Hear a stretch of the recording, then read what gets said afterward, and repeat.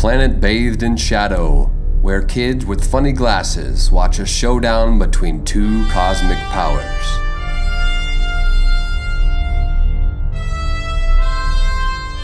Welcome to Adventures 1, 2, 3, 4 Kids! Hello everybody and welcome to Adventures for Kids.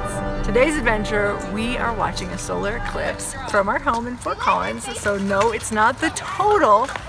We don't have totality, but what we do have is about 95% eclipse, and we're watching it together and we're having a blast. So grab your glasses or borrow ours.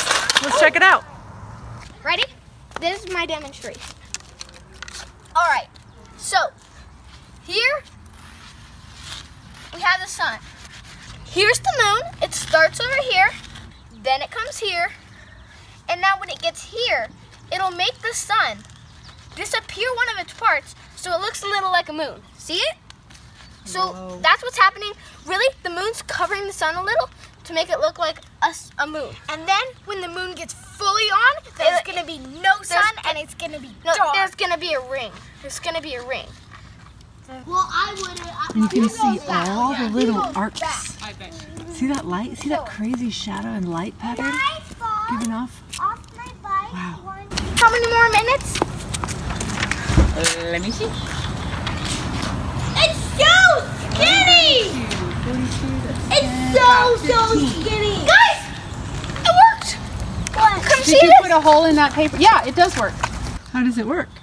Well, you put a hole in that paper and the shadow projects onto the other paper and shows you what the eclipse is doing.